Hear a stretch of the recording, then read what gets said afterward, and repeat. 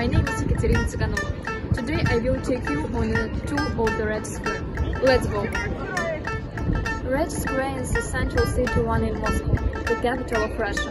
It is always open to visitors from all over the world. Many famous Russian artists paint the square in the walls, among them Vasily Surkov and Viktor Vostytsov. Red Square has a rich history.